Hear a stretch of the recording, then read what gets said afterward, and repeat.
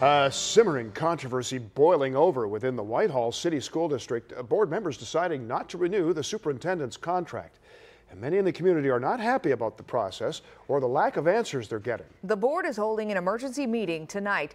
Carly Van Cleve has been demanding answers, working to get information for a community that feels left in the dark. Carly?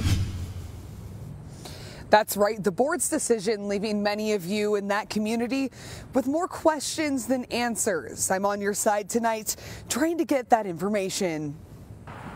An abrupt move by the Whitehall City Schools Board of Education, a decision not to renew Superintendent Cherie Wells' contract.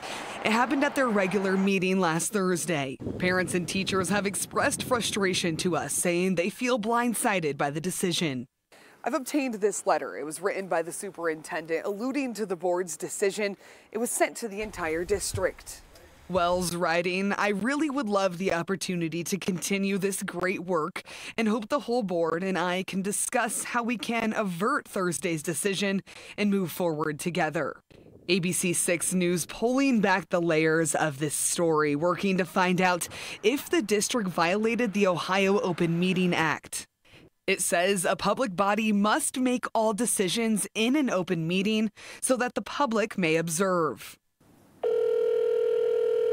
After numerous phone calls to district leaders and a stop at their office asking for interviews and vital information. My name's Carly. I'm a reporter with ABC 6 News. A district spokesperson sent an email statement reading in part, "The board moved into executive session, and upon returning to the meeting room, they amended the agenda and took a public vote.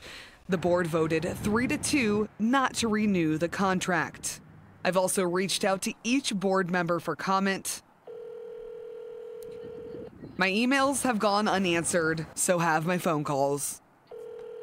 I'm just calling again to see if you'd be available to answer some questions for me. And so you know that emergency meeting is happening right here at 7:30, not long from now. We'll be sure to keep everyone updated. They're going to be discussing what's next for the district. For now, on your side, I'm Carly Van Cleve, ABC 6 News.